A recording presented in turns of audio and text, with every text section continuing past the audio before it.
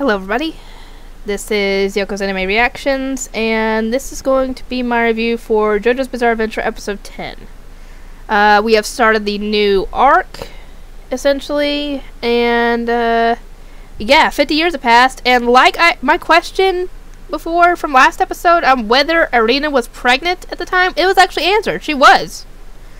Because she ends up having a grandson, Joseph Joestar, who does look like his father, or his grandfather, I mean, but he's not like his grandfather. He does care, but he has more of a temper, and he's not really a gentleman, to be honest. And he apparently hormone can be inherited because he has the ability to do that when he is, well, when he's ticked off. But yeah, this does happen 50 years later, in 1938, I think. And we see Joseph Joestar for the first time in where he's pickpocketed essentially when he goes to get something at a food cart,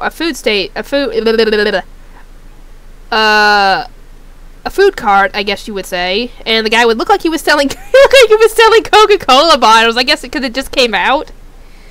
But yeah, he went to buy one, and the kid snatched his wallet while it was in his hand, and he ran off. Sadly, we end up running into some corrupt police officers who chastise him for doing that, but they tell him that in order to turn a blind eye to this, he'd have to give them 20 bucks every time and half of what he grabs. And Joseph pops up and tells him to put him down because that wasn't a crime because he'd given it to him as a gift, and he was trying to, get the guy, he was trying to cover for him. And the corrupt police officer, the fat one, did something extremely gross. He picked his nose and he wiped what he picked out of it on Joseph's face. That is disgusting. And yeah, I do not blame Joseph at all for punching him. I don't blame him. I'd probably do something similar. I'd probably either kick the person or punch him or something. Because yeah, that's disgusting.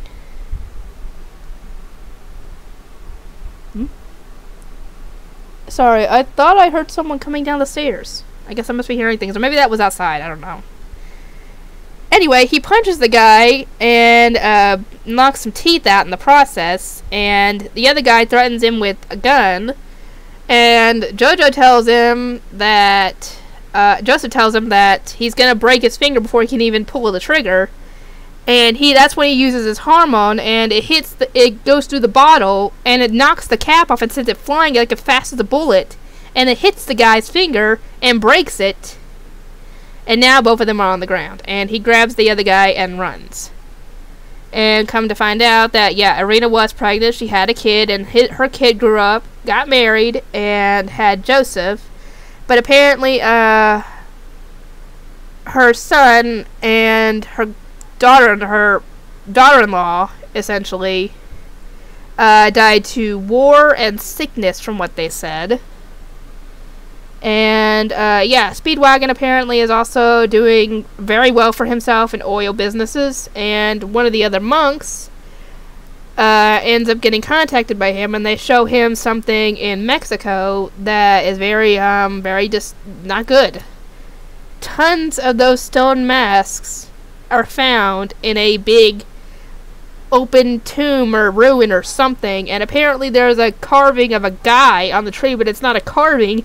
It's someone who's like in, I guess, a state of suspended animation or something.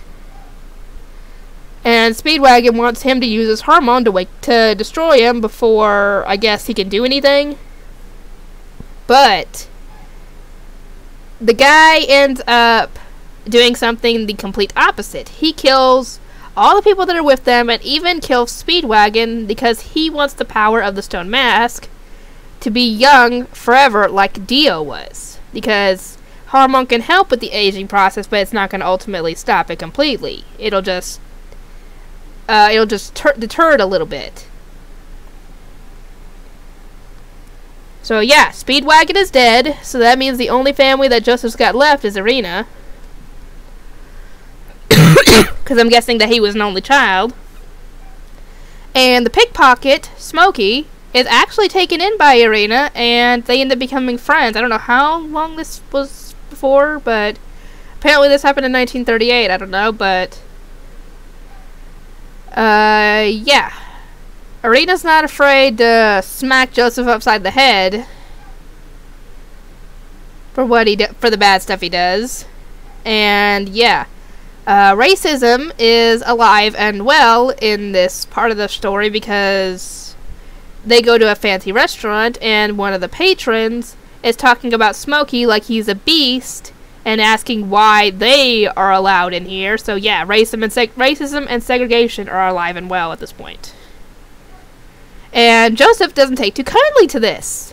And neither does Arena, because I was figuring she would tell him not to fight the guy. No, she tells him to do it and to teach him a lesson. And how does he predict the future on what the guy is going to say? I can understand, you know, the clues, picking up the clues as to what happened. Like with the blood on the guy's shirt, none being on the jacket, stuff like that. But how did he know what he was gonna say? But anyway, the guy tries to pick a fight with him and tries to get him with brass knuckles, and you think that he got him, but no. He was punching a lamppost? Not a lamppost, the thing that a lamp sits on, the tall one that you can move around with on the wheels. He was punching that, and he got it right in his hand. The sharp point's in his hand. And yeah, the guy got his butt kicked because of this. Because apparently he was in the Mafia, and a Mafia guy came over and they informed Joseph and the others that Speedwagon is dead and that he was killed possibly by a Tibetan monk. And obviously Arena does not take this well, and she explains about the whole... She tells Joseph about the whole mask and Dio thingy that happened 50 years ago, and doesn't want him to get involved in this because he's essentially the only family she's got left. And later, they're at a coffee shop, and apparently, there's something in a magazine about breast implants.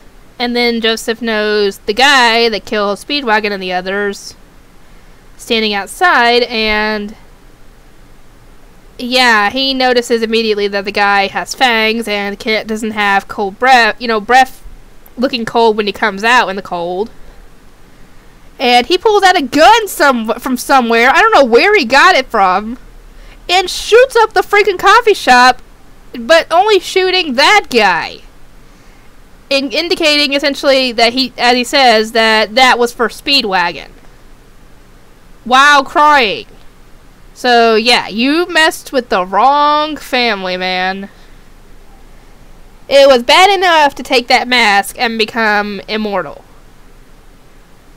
You had to hurt Speedwagon and bring Joseph and Rita into this.